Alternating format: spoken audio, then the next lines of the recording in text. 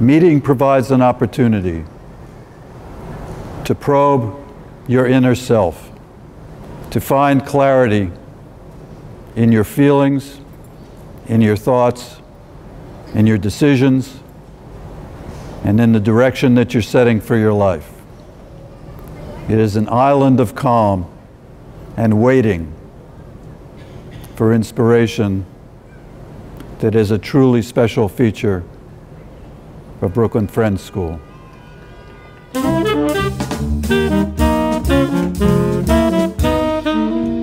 Hello, and welcome back to Season 2 of Brooklyn Friends School's ENEWS Podcast. I'm Andy Cohen, the Director of Media Services at Friends, and your host. On today's show, you will hear from first graders high atop our rooftop playground. You will also hear from a BFS alumni from the class of 1953. But first, be in the know about these upcoming events.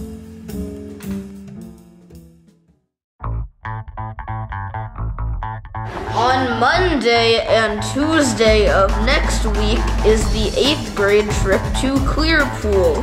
Yeah!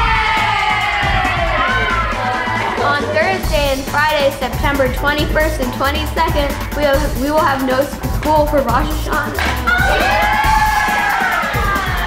On Tuesday, September 26th is Lower School Curriculum Night starting at 6 p.m.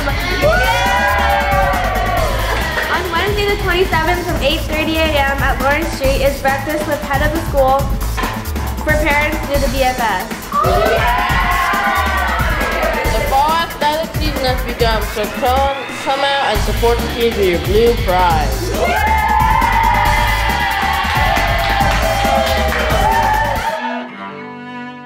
It was Ben Birdsell. That was the guy that kept you in line, and if you got in trouble, as I did, you went to Ben Birdsell. But they were very gentle people, and they were really committed to education.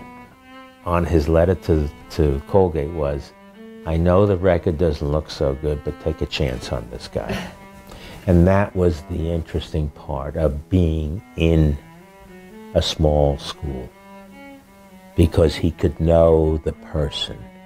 So I owe a lot to Friends.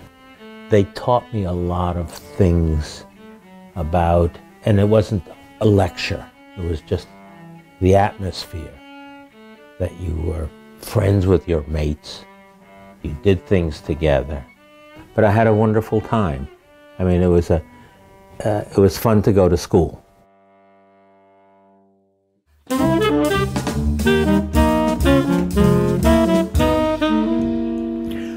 Over the years, I've hosted many faculty members and students from Friends schools from around the world, and when they come to visit here at Brooklyn Friends, it's always a pleasure to tell them that we have a playground on the roof.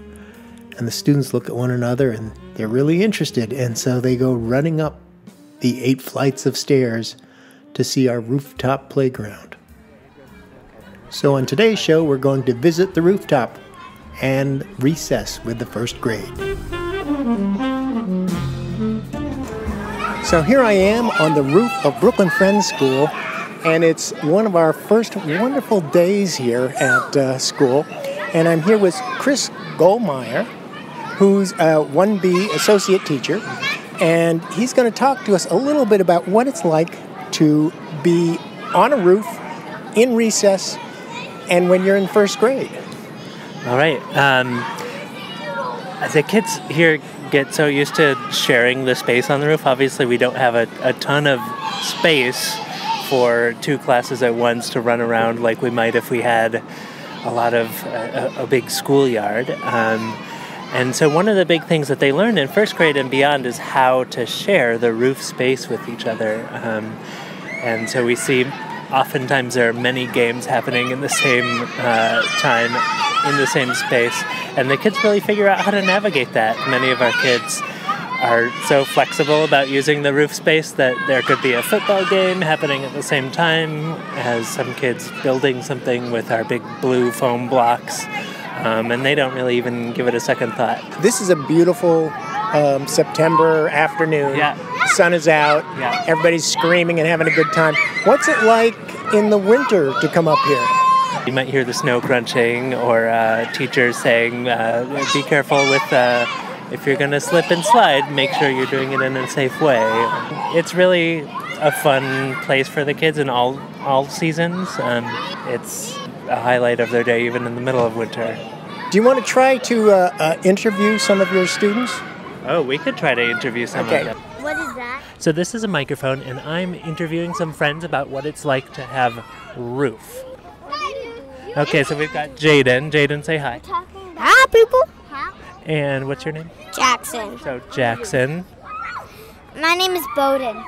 My name is Vega. So my question for the four of you is, what is your favorite part of having recess, of playing on the roof? Raise your hand if you want to answer. So, like, there's a jungle gym, and you get, like, a lot of room to, like, play and run around.